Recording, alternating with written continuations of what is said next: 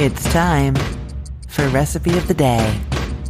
Ever since my mom was on this show telling us how she makes her best coleslaw, and then she ended up telling us a whole bunch of other delicious things to make with cabbage, I have been obsessed with cabbage and doing all kinds of things with it. She is totally right. She said she always buys a head of cabbage when she's grocery shopping because it keeps good in the fridge for longer than all the other vegetables. So when she's at the end of her grocery shop, when it's about time to go grocery shopping again, a lot of the other vegetables will have been used up or maybe not in their prime. The cabbage is always nice, and you can add it to soups. You can have it as a side dish, braise it, all kinds of things you can do with cabbage. Oh, you can just put it raw in salads. So cabbage is a great thing to buy, and I have tested and found out that it is wonderful cooked in the air fryer. Now, I will say that when I search for air fryer cabbage recipes, a lot of them have wedges of cabbage or thick slices, and I totally tried that. The thing was that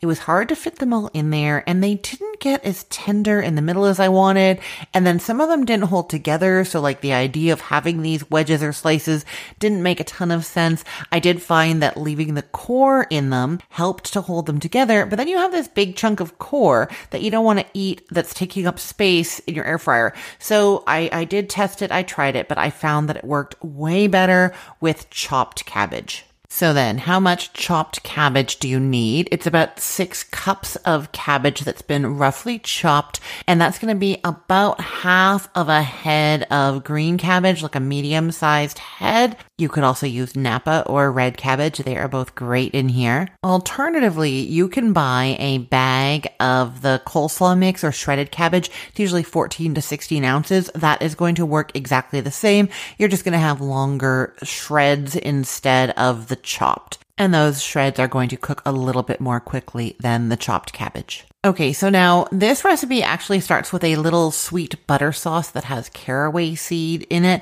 and the sweetness helps some of the caramelization to happen for the cabbage, and it's just really tasty. You do not have to do all of that though. You can just do the butter, salt, pepper, and garlic powder. So let me tell you what you're doing. You are getting out a large bowl, and you are adding to it 2 tablespoons of melted butter, a tablespoon of honey, half a teaspoon of caraway seeds, half a teaspoon of salt, a 1/4 teaspoon of garlic powder, and 1/8 of a teaspoon of pepper. Mix that all up.